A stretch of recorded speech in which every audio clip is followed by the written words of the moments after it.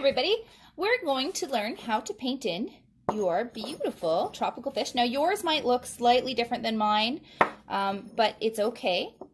You may have gotten a stripy fish if you didn't get a scaly fish, and you can paint them in very similar.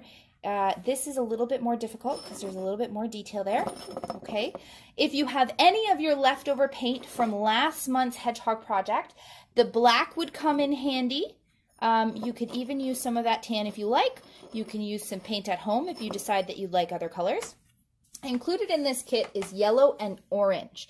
Now it's up to you if you would like the fish to be orange or the coral to be orange. And in this case, I'm going to decide that I want the coral to be orange. So I'm just going to start. I'm going to get lots of orange on my brush.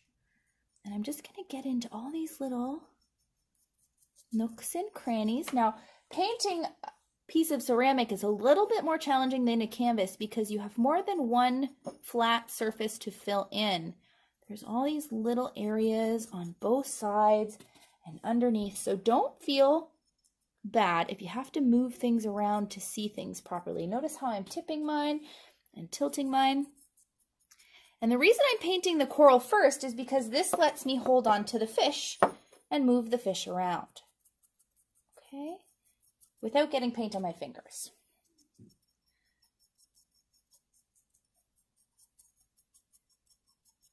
Okay, so we're getting there. We're filling things in nicely. If you accidentally get some on the fish, no big deal, because we'll paint the fish after and you can paint right over it. I'm even going to get down in here. You'll notice I had some ink spill on my table, but that's no big deal because it's the bottom.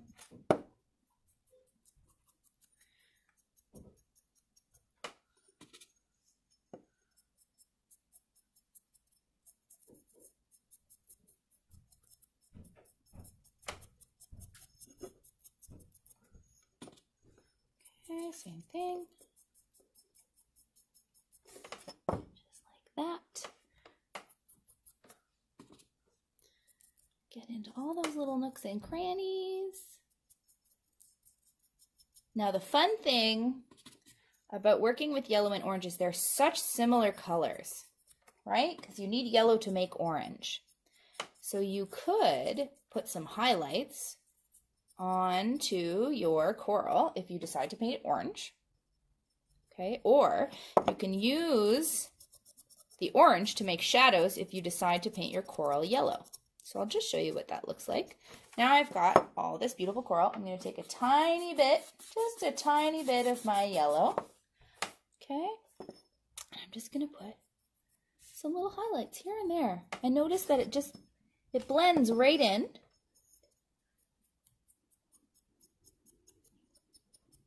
Blends right in,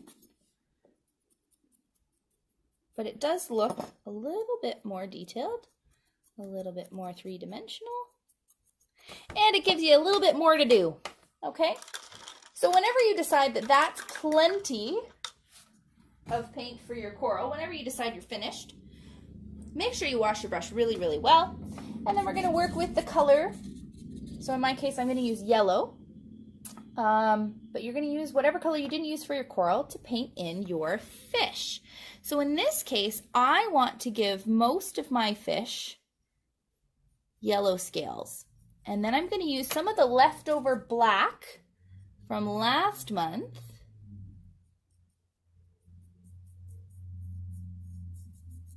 Okay, so see how I'm painting in all the scales just by painting over top. Okay, so I want all these little scales to be yellow. And if you want to paint each and every scale one at a time, you can do that, especially if you want to do a bright, many different colors, or if you decide that it would be cool to do a rainbow fish. Okay, so you just want to make sure you use that tiny brush. These scales are pretty small.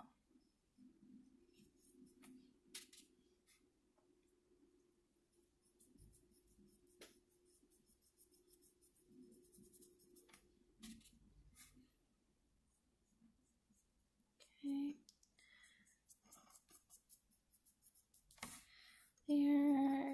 just a few little scales left over here. And you might notice I have some missing spots, but I can always touch them up. So make sure you're trying to cover up all the white. We don't want to see any of the white unless we paint the white on, okay? That's always my rule. You never want to leave a white spot unless you paint it white on purpose, okay? So now I've got this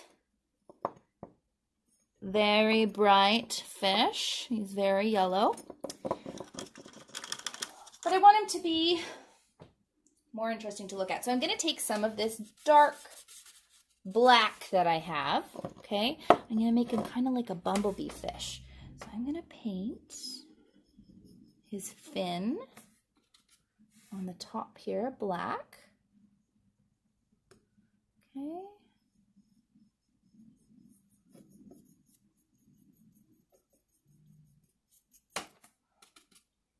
There we go. I'm going to paint his little fin here,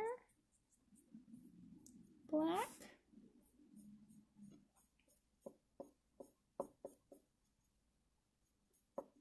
Now, it'd be interesting to know if some of you have saltwater aquariums at home, or if you've been snorkeling someplace tropical before, if you've ever seen a fish like this. I don't know the type of fish it is, but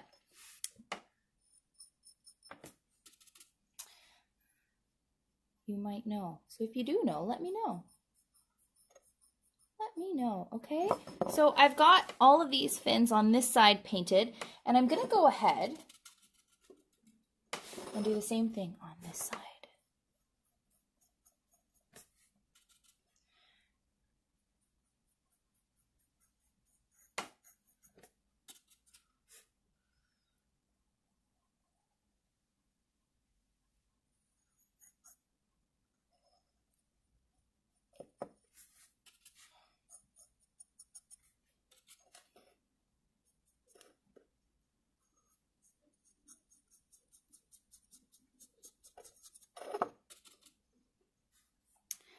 Okay, and then he's got a little fin. We painted it on this side, but he's got another little fin that blends in a little bit with our coral. Okay.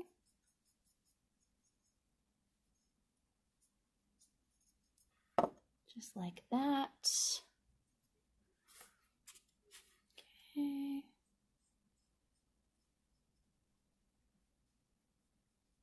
Okay, just like that.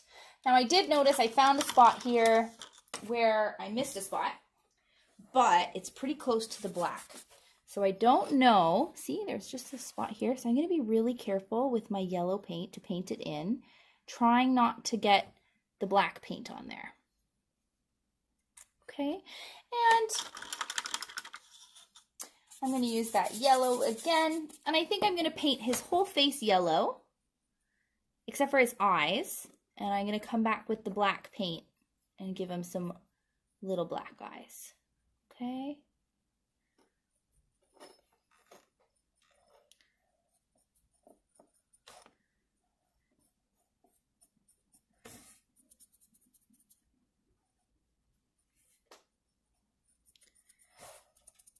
Okay, so I'll come in with just a little bit of that black.